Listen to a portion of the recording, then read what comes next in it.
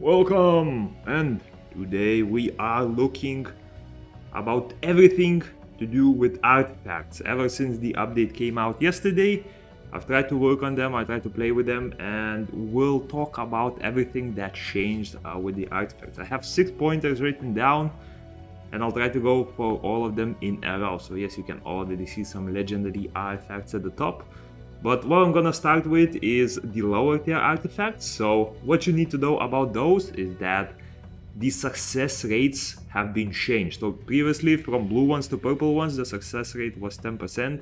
Now it was changed to 25, which makes getting purple ones much easier. So if you do have a lot of blue artifacts, I would recommend saving them for the update. This update, the artifact update, will come out after 3 weeks for us. So that will be, let me see, it will be like the last week of December, I believe. Should be around the 28th. This was already confirmed, by the way. There was a separate notice yesterday. Next week we are getting Fairy Queens and Transmogs, and the last week of December we're getting the rest of the stuff that came out in Korea, yeah? So the success rate for blue ones to purple ones was changed to 25%, and from purple ones to legendary ones it is now 10%, so the same as the old one for the blue artifacts.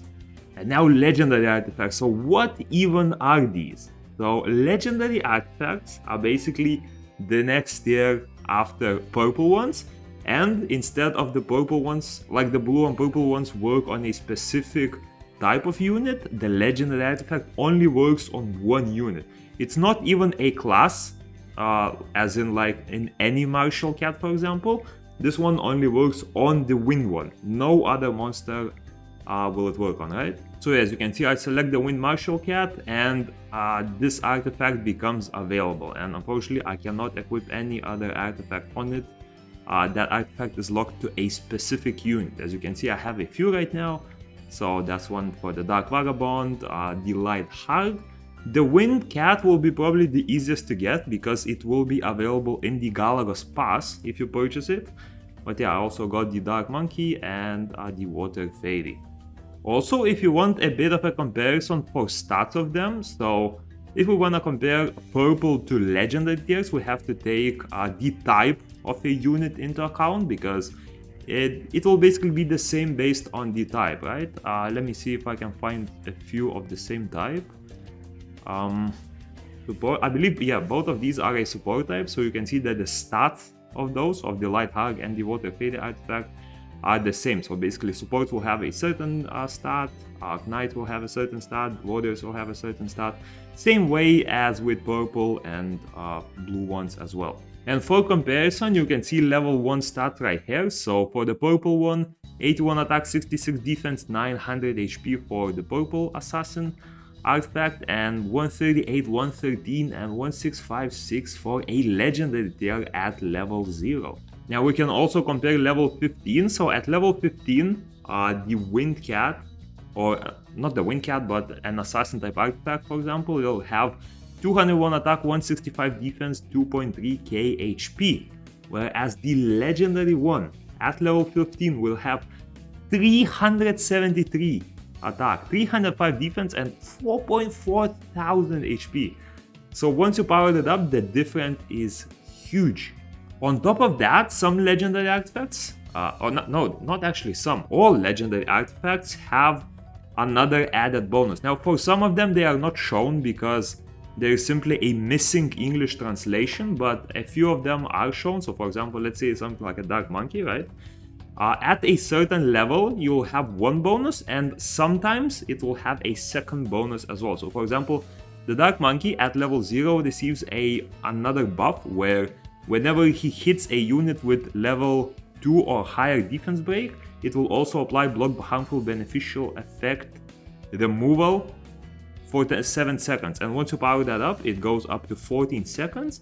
And at level 15, for example, the Dark Monkey has additional effects. So once you click level 15, you can see it decreases its skill cooldown by 20% upon using Ascension Strike. So yeah, there's a lot of different bonuses. Those are listed in the patch video yesterday, so you can divine to that one. I won't list all of them here, but yeah, there's some additional bonuses on top of being a huge stat increase as well. And now for the power-up costs. So if you click on the level 15, you'll notice that first of all, damn, that is expensive. Skystones are whatever, gold, a million, I can shell that. 75k of these. This will be super expensive. These are very limited, they are only limited to hero area. And yeah, you're gonna blast through them a lot if you power these legendary artifacts. Luckily, you will not be able to power those legendary artifacts that fast because, yeah, for every 3 levels, you'll notice that you need an extra of a certain item right here. So at level 3 you need 1, level 6 you need 2, 3, 4, and 5. And this is actually a duplicate legendary artifact. To power up a legendary artifact, you need to feed another legendary artifact.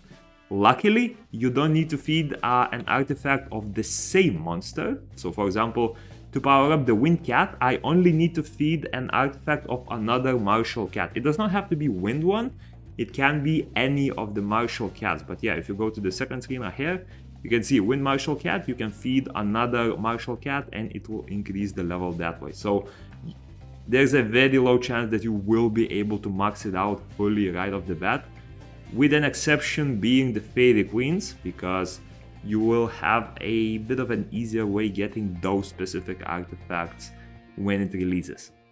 And now for the new way that artifacts are acquired. So previously, the main way you could get them was from the professions, and you would get some from the world boss. But now the world boss reward has been changed. So first of all, you can see that the tokens have been replaced by these new items, and the ranking rewards, you no longer get the artifacts, you instead get these artifact summoning items. I don't know what they're called. Again, you can see that there's no translation, but yeah, at the lowest rank it looks like you get 7 of them, and you can go up to 30 if you get triple S tier in the reward. On top of that, you can get additional 15 if your total server damage exceeds 5 billion. So every week the maximum you can get is around 45 of these. Now, apart from the IRL shop, I haven't found any other way to acquire these. You can see that like the IRL shop has some packs with it. But apart from that, it doesn't seem like there are any ways to get them as of now. And what you use those for is, if you go to the summon table, you click on the artifact and there's the new artifact section. So artifacts will have to be summoned the same way monsters are summoned, right? And there's 2 different summoning items. So there's the Galaxy Summon, where you use these blue pieces, which you will have quite a bit of. And then there's the Starlight Summons, which is like a more premium summoning item, right? So you can see the odds in here. For the regular one, the odds of getting a blue artifact 85%, hero artifact 11%, and legendary 4%.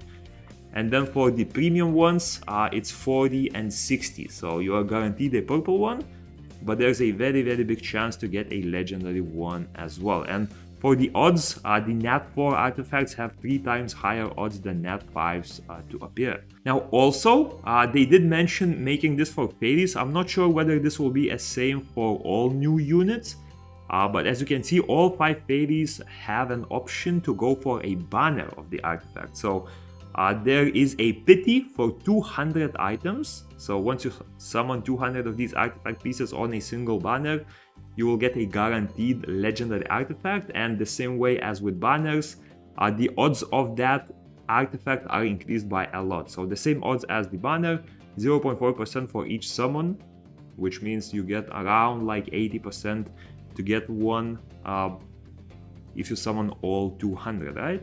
So just to showcase how it works, I'll summon a few of these. The summoning animation is really cool. You will see a color, either blue, purple, or legend. And yeah, we see a legend here. Let's see the odds. I got a legendary. I got 2 of the same, of course, purple artifacts, and then 7 blue ones. We can do another one. So that legendary one seems like it was for the Dark Sylph. What we're getting now, only the purple one. So I got attack enhancement. Oh no, not the one, not the one. I want the support one. But yeah, 9 blue artifacts and attack enhancement. We can do another 10. What we getting? Come on, legendaries, yeah? Hey, that's the farmer luck, yeah? There we go. So I got one for the Light Vagabond. I got a new, was it that? No, that's one of the newer ones, purple ones, and 8 blue ones. And you also can summon these with crystals, so one artifact will cost you 150 crystals, or you can do 10 for 1350. Personally, wouldn't recommend doing this, it's not that urgent of a thing. And then for Starlight Summons, so these are basically like, if the previous one is a mystical scroll, this is like a legendary scroll per se. It has like 10% higher odds to get legendaries, right? So for this one, I got a purple one. I'll do another one. Maybe I'll get a legend, 40% chance, come on. Ah, purple again. But yeah, attack enhancement again. These do have a pity as well. So for the regular ones, after 200 you get the premium one, and for the premium one, after 75 you get a box with a legendary artifact. It looks like a purple one, but as you notice, the background is orange. So this will actually give you a legendary artifact. So yeah, that's how artifacts work pretty much. Let me know in the comments if you have any questions about them. I think I addressed everything that there is so far. And yeah, don't worry, in the beginning, by the way, you will get quite a few legendary artifacts.